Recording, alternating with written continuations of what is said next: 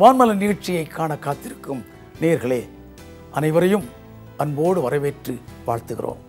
ஒவ்வொரு நாளும் நிலையத்தின் நிகழ்ச்சிகளை பார்த்துவிட்டு நீங்கள் அனுப்புகின்ற SMS, தொலைபேசி அழைப்புகள் அனைத்திற்கும் நாங்கள் நன்றி கூறுகிறோம். தொடர்ந்து உங்கள் ஆதரவும் உங்கள் ஜெபங்களும் எங்களுக்கு தேவை. நிகழ்ச்சியை பாருங்கள், உங்கள் கருத்துக்களை தவறாமல் எழுதி அனுப்புங்கள். Happy birthday to you. Happy birthday to you. நன்றி சொல்ல வார்த்தையில்லை, உந்தன் நன்மைகள் கோரளவில்லை. நன்றி சொல்ல வார்த்தையில்லை, உந்தன் நன்மைகள் கோரளவில்லை. நன்றி சொல்ல வார்த்தையில்லை, நன்றி சொல்ல வார்த்தையில்லை.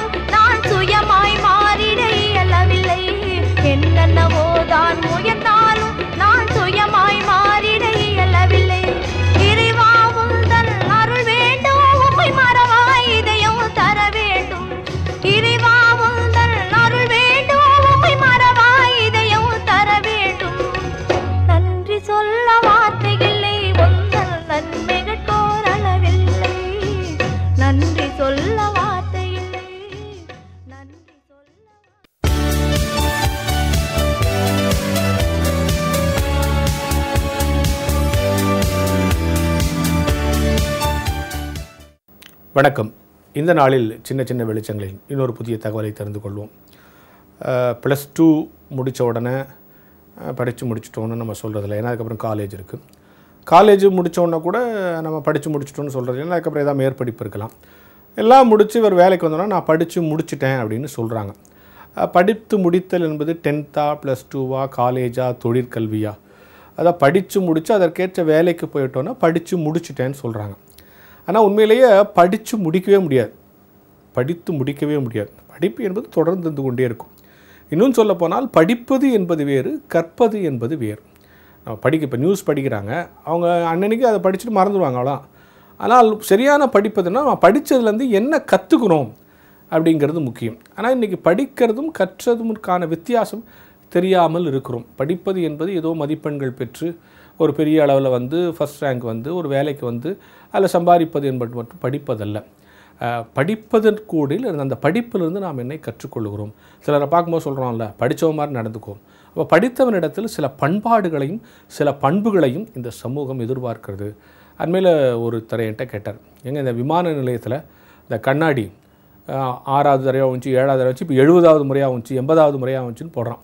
ஆனால் இது வரைக்கும் ஒரு முறை கூட மீனாட்சி அம்மன் கோயில், மதுரை மீனாட்சி அம்மன் கோயில் இடிந்து விழுந்ததுன்றோ, ராஜராஜ சோழன் கட்டடம் அந்த கோயில் இடிந்து விழுந்ததோ என்றோ இது வரைக்கும் ஒரு தகவல் வரல. என்ன காரணம் அப்படின்னா அதுக்கு அவர் நகைச்சுவையாக சொன்னார், அவன் யாரும் இன்ஜினியரிங் படிக்கலை, இவன் எல்லாம் இன்ஜினியரிங் படித்தான். இன்ஜினியரிங் படித்துட்டு கட்டுகிற கட்டடங்கள் எல்லாம் விரைவில் விழுந்து விடுகிறது. படிக்காமல் அந்த காலத்தில் அனுபவ அறிவை வைத்து கட்டிய கட்டடங்கள்லாம் இன்றைய வரைக்கும் நிலைக்கு நிற்கிறது. அப்போ அறிவு ஸ்கில், அறிவு என்பது வேறு, ஆற்றல் என்பது வேறு. அப்போது நாலேஜ் ஸ்கில் இது ரெண்டுக்கும் உள்ள வித்தியாசத்தை நம்ம புரிஞ்சுக்கணும். நாலேஜ் என்பது knowing the things correctly, skill என்பது டூயிங் த திங்ஸ் கரெக்ட்லி. அதுதான் வித்தியாசம். அப்போ அறிவு மட்டும் இல்லாத ஆற்றலும் இருக்க வேண்டும். இன்றைக்கி என்ன யோசித்து பாருங்கள், இந்த கட்டடங்கள்லாம் விழுகிறதுனா இதையும் கட்டினதும் ஒரு இன்ஜினியர் தான்.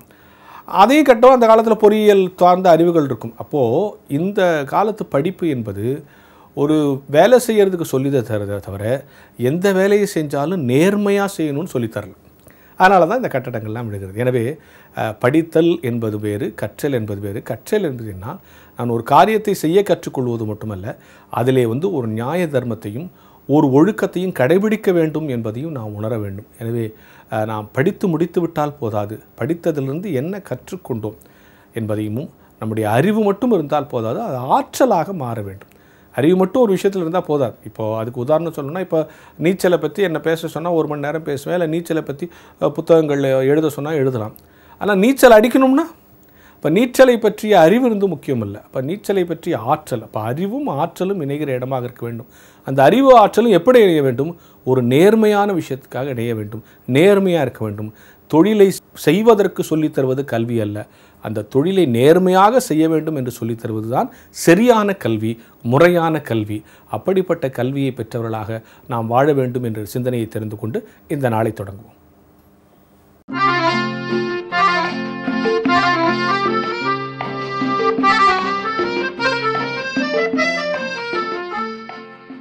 கிறிஸ்துவுக்குள் அன்பார்ந்த வான்மலர் நேயர்களே, உங்கள் யாவரையும் இறைமைந்தன் இயேசு கிறிஸ்துவின் திருப்பெயரில் அன்போடு வாழ்த்துகிறோம். இந்த அற்புதமான நாளின் காலை வேளையிலே சிந்தனைக்காக திருமறையிலிருந்து ஒரு வசனத்தை நான் உங்கள் முன் வைக்க ஆசிக்கின்றேன். நியாயாதிபதிகளின் புஸ்தகம் 6வது அதிகாரம் 12வது வசனம். ஆண்டவரின் தூதர் அவருக்கு தோன்றி, வலிமை மிக்க வீரனே, ஆண்டவர் உன்னோடு இருக்கிறார் என்றார். அன்பானவர்களே, இந்த வார்த்தைகள் கடவுளுடைய தூதன் கிதியோன் என்ற மனிதனுக்கு கூறின வார்த்தைகள்.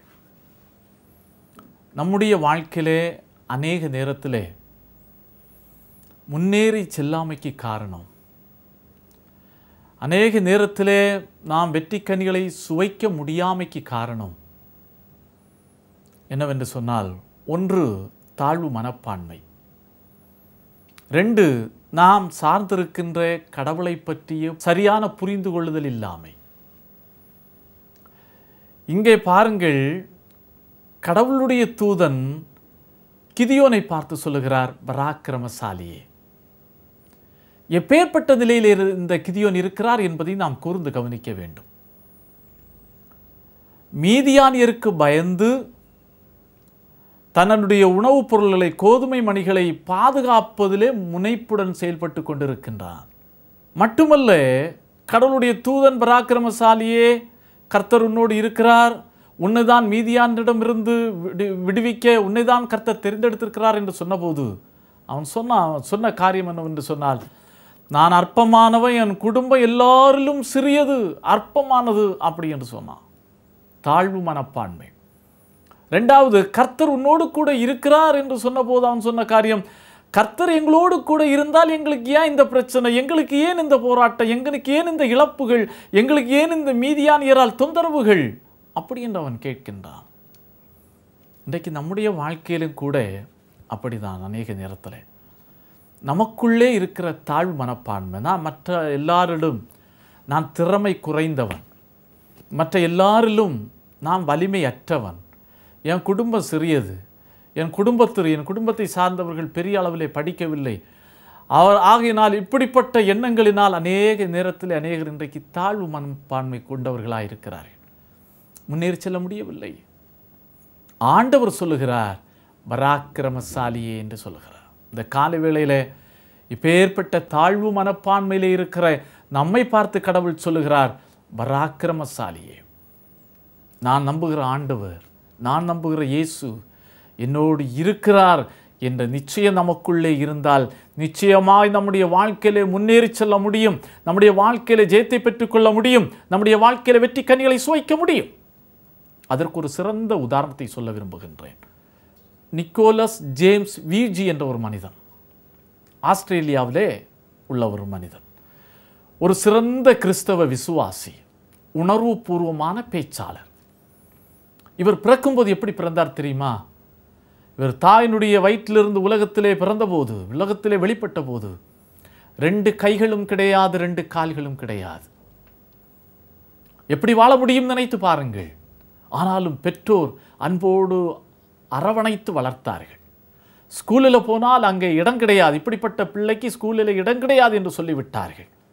ஒரு சில ஆண்டுகளுக்கு பிற்பாடும் மனம் நிலம் குன்றிய பிள்ளைகளோடு படிக்கக்கூடிய வாய்ப்பு கிடைத்தது. ஆகையினால மிகுந்த மன அழுத்தத்துக்குள்ளாகி தன்னுடைய 8வது வயதிலேயே தற்கொலைக்கு முயன்றார் இந்த நிக். எண்ணி பாருங்கள், பிறகுதான் தற்கொலை எண்ணத்திலிருந்து மீண்டு தன்னுடைய வாழ்க்கையை கட்ட ஆரம்பித்தார். என்னால் வாழ உலகத்தில் முடியும், நான் சார்ந்திருக்க, நான் நம்புகிற என் இயேசுவால் என்னை இந்த உலகத்திலே வெற்றியுள்ள மனிதனாக வாழ வைக்க முடியும் என்று நம்பினார். தனக்குள்ளே இருந்த தாழ்வு மனப்பான்மைகள் எல்லாவற்றையும் தூக்கி எறிந்து போட்டார். பிறகு தன்னுடைய கடமைகள் எல்லாம் தானே செய்ய ஆரம்பித்தார். பாருங்க, பல் துலக்குவதிலிருந்து, சாப்பிடுவதிலிருந்து, கம்ப்யூட்டரை இயக்குவதிலிருந்து, ட்ரம் வாசிப்பதிலிருந்து, இப்படி எல்லா காரியங்களையும், நீச்சல் அடிப்பதிலிருந்து எல்லா காரியங்களையும் தானே பார்த்து கொண்டார். ஒரு சிறந்த பேச்சாளராக உருவெடுத்தார். பிறருக்கு நம்பிக்கையை கொடுக்கின்ற ஒரு மனிதனாக விளங்கினார். 2005 ஆண்டு ஆஸ்திரேலிய அரசு அவருக்கு சிறந்த நபருக்கான விருதை வழங்கி கௌரவித்தது. எண்ணி பாருங்கள் அன்பானவர்களே, நாமும் உலகத்திலே வாழ நாம் இந்த உலகத்திலே பிறந்தது எதற்காக என்றால் சாதிப்பதற்காக. ஆகவே நமக்குள்ளே இருக்கிற தாழ்வு மனப்பான்மைகளை தூக்கி எறிந்து போடுவோம். நமக்குள்ளே இருக்கிற அவிசுவாசத்தை தூக்கி எறிந்து போடுவோம். கடவுளை உறுதியாக நாம் பற்றி பிடித்துக் கொள்வோம். கிறிஸ்து இயேசுவுக்குள் அன்பானவர்களே, 2017-2018 கல்வி ஆண்டு ஆரம்பமாயிருக்கிறது. கடந்த புதன்கிழமையிலிருந்து பிள்ளைகள் ஸ்கூலுக்கு செல்ல ஆரம்பித்திருக்கிறார்கள். அநேக நேரத்தில் பிள்ளைகள் தங்களுடைய படிப்பிலே பின்னடைவிற்கு காரணம் அவர்களுக்குள்ளே இருக்கிற தாழ்வு மனப்பான்மை. என்னால் படிக்க முடியாது, மற்றவர்களைப் போல என்னால் படிக்க முடியாது என்ற என்னுடைய குடும்ப சூழல், என் பிரச்சனைகள், காரியங்கள் எல்லாம் அப்படி என்று எண்ணி பிள்ளைகள் அநேக நேரத்தில் தாழ்வு மனப்பான்மையில் பின்தங்கி கிடக்கிறார்கள். தாழ்வு மனப்பான்மையை தூக்கி எறிந்துவிட்டு நான் சார்ந்திருக்கின்ற ஆண்டவரால் ஆகும் என்ற நல்ல நம்பிக்கையோடு நம் பிள்ளைகள் படிப்பிலே கவனத்தை செலுத்தினால் நிச்சயமாக இந்த ஆண்டும் வெற்றியுள்ள ஆண்டாக அமையும். ஆனால் கடவுள் நம்மை சும்மா அழைக்கல, வலிமை மிக்க வீரனே என்று இந்த காலை வேளையில் அழைக்கிறார். நாம் ஒவ்வொரு ஆண்டவருடைய பார்வையிலே வலிமை மிக்கவர்கள். உலகத்தில் ஒருவேளை உலக மக்கள் ஒருவேளை நம்மை பல்வேறு விதங்களிலே பார்க்கலாம், ஆனால் ஆண்டவருடைய பார்வையிலே நாம் வலிமை மிக்க வீரர்கள், நம்மால் எதுவும் செய்ய முடியும் என்ற நம்பிக்கையோடு நம்முடைய வாழ்க்கையிலே முன்னேறி செல்வோம். ஆண்டவர் இந்த வார்த்தைகளை கொண்டு நம்மை ஆசீர்வதிப்பாராக. ஆமென். செபிப்போம். கிருபை நிறைந்த எங்கள் நல்ல ஆண்டவரே, இந்த அற்புதமான வேலைக்காக நன்றி செலுத்துகிறோம். எங்களுடைய வாழ்க்கையில் இருக்கிற தாழ்வு மனப்பான்மையை அகற்றும். அநேக நேரத்தில் உம்மை பற்றியுள்ள சரியான புரிந்து கொள்ளுதல் எங்களுக்குள் இல்லை சுவாமி, இதை அகற்றும். நீர் எங்களோடு கூட இருக்கிறீர், நாங்கள் உம்முடைய பார்வையிலே வலிமை மிக்க வீரர்கள் என்ற உணர்வை எங்களுக்கு தாரும். எவ்விதமாக ஒரு கிதியோனை வலிமை மிக்க வீரனே என்று அழைத்து அவனை பக்குவப்படுத்தி எவ்விதமாக அவனை ஒரு வெற்றி வீரனாக மாற்றினீரோ, இந்த காலை வேளையில் வார்த்தைகளை கேட்டுக்கொண்டிருக்கிற ஒவ்வொரு பிள்ளைகளையும் வெற்றி வீரர்களாக மாற்றுவீராக. தாழ்வு மனப்பான்மையோடு இருக்கிற பிள்ளைகளுடைய தாழ்வு மனப்பான்மைகள் எல்லாவற்றையும் மாற்றும். இந்த கல்வியாண்டு அன்பு பிள்ளைகளுக்கு ஜெயம் நிறைந்த ஆண்டாக அமையட்டும். இயேசுவின் நாமத்தில் ஜெபிக்கிறோம் பிதாவே, ஆமென். நிகழ்ச்சியை பார்த்தீர்கள். இப்பொழுது உங்களுடைய கருத்துக்களை நாங்கள் அறிய ஆவலோடு காத்திருக்கின்றோம். ஒரு தபால் கார்டு மூலமாகவோ, தொலைபேசி மூலமாகவோ அல்லது இமெயில் மூலமாகவோ உங்களுடைய கருத்துக்களை எங்களோடு பகிர்ந்து கொள்ளுங்கள். கர்த்தர் உங்களை ஆசீர்வதிப்பாராக. இன்றைய நிகழ்ச்சிக்கான கேள்வி: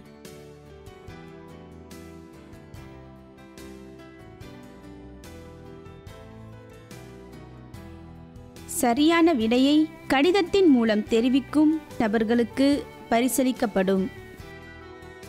உங்கள் தொடர்புகளுக்கு வான்மலர் கிறிஸ்டியன் மீடியா சென்டர், 47 எல்டாம் சாலை, சென்னை 18.